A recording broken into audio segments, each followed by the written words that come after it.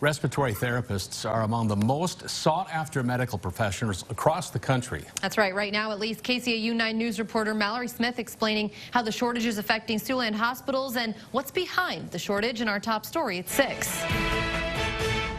The increase in COVID-19 patients is making it difficult for respiratory therapists to treat each patient. There simply aren't enough to go around. It's very difficult when there's a shortage of respiratory therapists because we've been the frontline heroes in this whole treatment of the coronavirus, the COVID-19. Duncan is the respiratory care program director at St. Luke's College.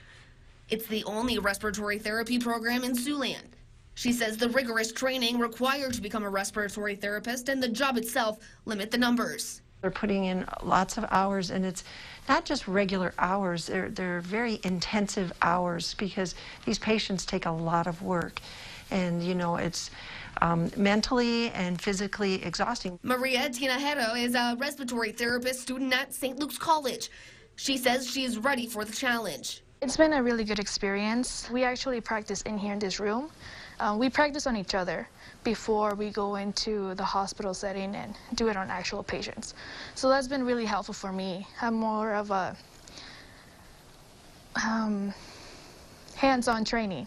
I love to do that to see that and do it myself. That hands-on training is what's required to become a licensed respiratory therapist. Well, you know, they think it's a nurse or a doctor's job to do those things, where it's actually a respiratory therapist. So we specialize in the heart and the lungs. If they go into respiratory failure, it's a respiratory therapist who helps to manage the ventilator.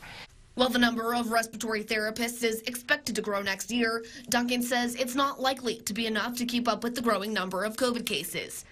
Mallory Smith, KCAU-9 News.